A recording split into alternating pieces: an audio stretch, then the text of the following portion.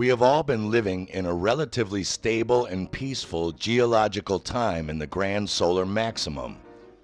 Between the Dalton Minor Grand Solar Minimum of the early 1800s and the Eddy Grand Solar Minimum, which just started in 2019 and is set to last until around 2097, bottoming out between 2030 and 2050. How dare you! How dare you! Greta, the grown-ups need to talk now, so why don't you go run off and play? While we experience horrific smaller disasters like coastal sinks, avalanches, hurricanes, earthquakes, smaller volcanic eruptions, we have no existential experience of events so large that maps are actually changed due to the appearance or disappearance of well-known land masses. Thus, we need to ask the question, outside of legends, is there any recorded evidence or proof that such things are even possible and have actually happened? On November 1st, 1755, one of the most tremendous earthquakes in modern history occurred. A great sound of thunder was heard underground, and immediately afterward, a violent shock threw down the greater part of the city. In just 6 minutes, 60,000 people perished. A great concourse of people seeking safety from the quake had ran out onto the new quay, built entirely of solid marble.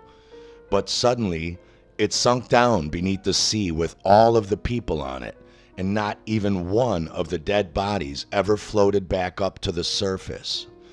A great number of large and small boats full of people anchored nearby were also swallowed up in the whirlpool. No fragments of these wrecks ever rose again to the surface. The water where the quay went down is now over 600 feet deep. Alexander von Humboldt recorded that a portion of the Earth's surface, 4 times as great as the size of Europe, was simultaneously shaken by this quake. This quake extended from the Baltic to the West Indies and from Canada to Algiers. 24 miles from Morocco, the ground opened up and swallowed a village of 10,000 inhabitants and then closed up again over them. It is very probable that the center of the convulsion was in the bed of the Atlantic Ocean, either at or near the buried island of Atlantis, and was a successor of the great earth throe that had destroyed and sunk the Atlantean continent. Underwater volcanoes make up 70% of all volcanic activity, and in 1783, about 1 month before the Laki Skafta super eruption on the Icelandic mainland, a submarine volcano burst forth in the sea and ejected so much pumice that the sea was covered with it for a distance of 150 miles, and ships couldn't sail through. A new island was thrown up, consisting of high cliffs, which was claimed by the Danish king and named Nuu, or the New Island, but before a year it had sunk back into the sea.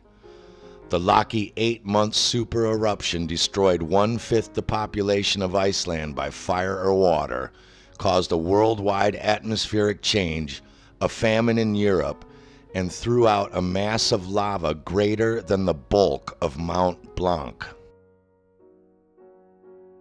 In 1831, a new island appeared in the Mediterranean near the coast of Sicily, called Graham's Island.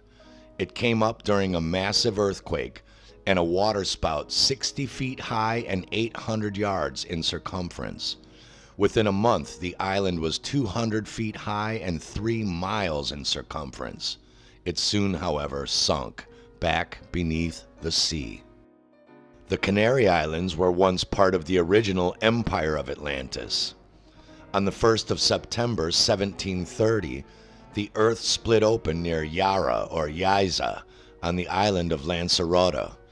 In a few days, another vent opened and gave out a lava stream which overran several villages, and on September 11th, more lava flowed out, covering up a village and spilling out with a horrible roar into the sea.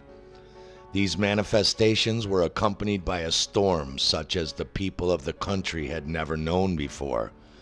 And these dreadful commotions lasted for 5 years. The lava thrown out covered 1/3 of the whole island of Lanzarote. In the Dalton Grand Solar Minimum, just after the 1812 New Madrid earthquake wiped out 5 entire states in the Midwestern United States, the fort and village of Sindri, on the eastern arm of the Indus above Luckput, was submerged in 1819 by a giant earthquake, together with a tract of country 2,000 square miles in extent.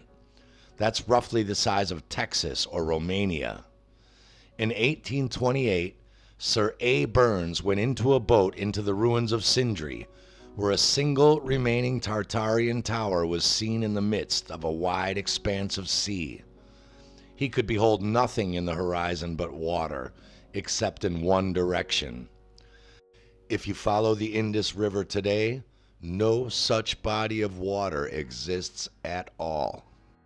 This scene, said Lyell in his Principles of Geography, presents to the imagination a lively picture of the revolutions now in progress on the earth, a waste of waters, where a few years before all was land, and the only land visible consisting of ground uplifted by a recent earthquake. And now, 200 years later, only land.